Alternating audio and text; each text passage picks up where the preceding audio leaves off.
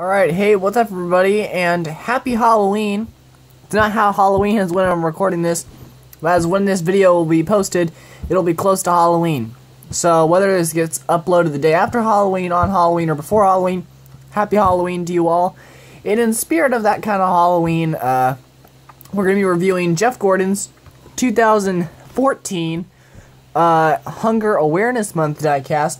As you can see, this is a NASCAR Authentics, a Spin Master NASCAR Authentics. This is back when Spin Master still had the NASCAR Authentics license, and it's in the little collector box here. So there you can see the diecast in there. This is my brother Disney 24's diecast, so shout out to him. And thank you for letting me review this diecast. But you can see here, we've got the 24 there on the side of the collector's box. Another 24 here. NASCAR Authentics on the very top, as you can see right there. And then we come around to the back. Oh, we flip Jeff Gordon over. Well, that's unfortunate. 2012 Sprint Unlimited, I tell you right there. Those of you who follow NASCAR for a while, you'll know what that reference is too.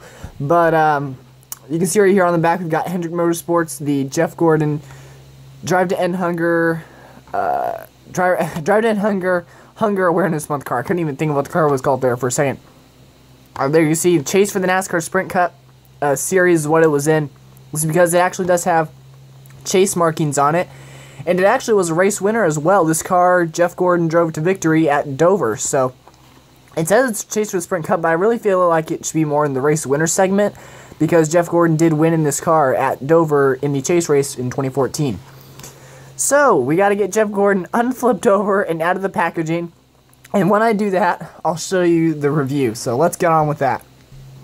Alright, and here we have Jeff Gordon's 2014 Drive to Hunger Awareness Month Chase diecast. Man, that's a mouthful of a name for a diecast. Opened up out of the packaging. And before I get in the review, I want to let you all know, if you hear me sniffling or you hear something else, that's because I'm feeling a little bit under the weather right now. I got a bit of a cold, but I'm not going to let that stop me. I've got sucking on a throat lozenge while I'm doing this review, so I'm not going to let a little cold stop me from reviewing diecast here. So, part of the reason why, the whole reason I say this is a Halloween type feel is because, if you ask me, this car almost looks like a pumpkin. I mean, it looks like a jack-o'-lantern. With the fact that this is all orange here on the top, and then you've got the black at the bottom, this almost looks, it reminds me of like a jack-o'-lantern, is what this reminds me of. So that's kind of the reason why I'm doing it on a Halloween weekend. And, so yeah, that's why I kind of feel it's funny. What's also funny that I just realized is that, Jeff Gordon is coming back for his supposed final race of his career this weekend at Martinsville. So, that's actually, I just realized that, so it's kind of almost perfect. Jeff Gordon's making what is supposed to be his final start at Martinsville this weekend. Of course, what's supposed to be his final start, he was supposed to have his final start at Homestead last year at the end of 2015, but, you know, he's filling in for Junior for his teammate there this weekend at Martinsville. So that's kind of fitting. I'm reviewing a Jeff Gordon diecast. And also, this was Jeff Gordon's, I guess it was his next to last career win was in this car. So I guess that's a bunch of just things fitting together with the Halloween look to it, the fact that it's Jeff Gordon and this weekend is his supposedly final race. I guess it's all just fell into place. Well, didn't it?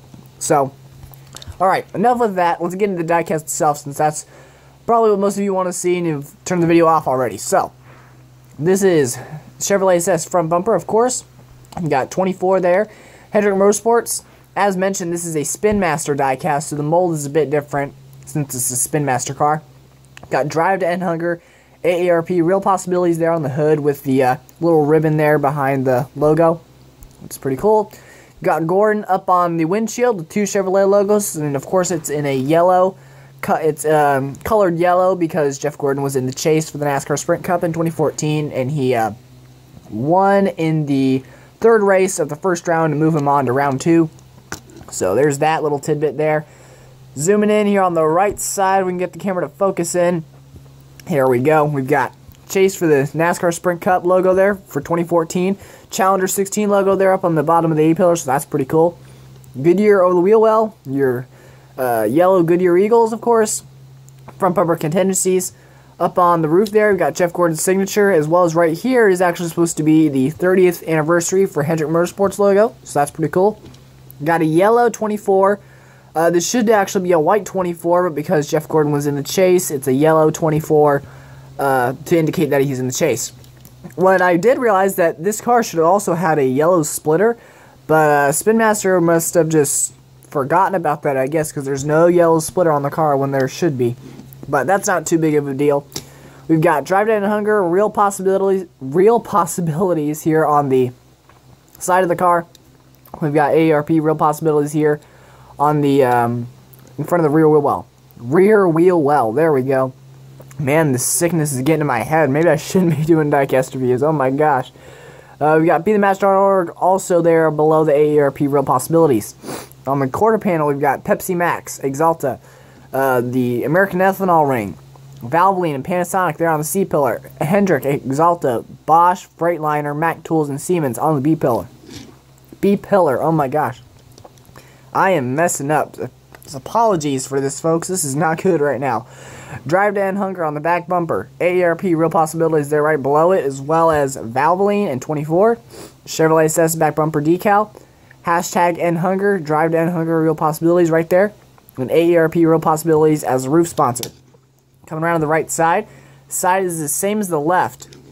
As far as the paint scheme, and see my throat lozenges got in the way there. Sorry about that. But I just sniffled. Oh my gosh, this is not good.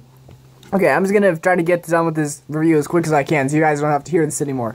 Okay, so the paint scheme is basically almost like his standard paint scheme in 2014. I don't have that die cast with me, so if you don't know what that looks like, then we'll just get in here with the start. So the paint scheme starts off here with black around the bottom of the bumper there. It's all black around the bottom of the bumper.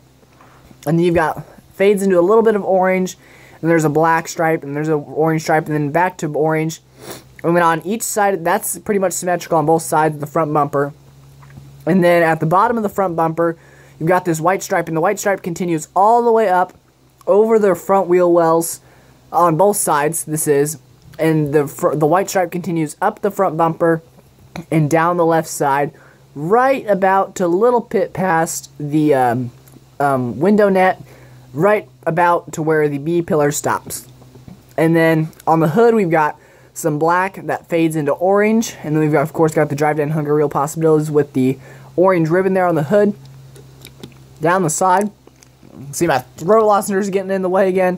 Down the side we've got black that kind of comes down, and it goes down the on the side skirt, and that black fades into orange. And that orange goes down the whole side of the car, up on the A and C pillars as well. And then we've got, it's kind of hard to see, actually now you can see it here, almost what look like some gold lines that go from the end of the ribbon here, because we've got the ribbon on the left side of the car. And from the ribbon you've got these gold stripes that shoot out from the ribbon. And then on the back bumper we've got black that fades back to orange. The deck lid is all orange. The roof is orange that fades to black. The roof railings are black. And this side is the same as the left, as Race Day 2011 would say. Alright, so what are the main takeaways from this review? Never do a diecast review when you are under the weather or sick, folks. Never. Okay, I'm getting into rambling, so I'm just going to make it short and sweet.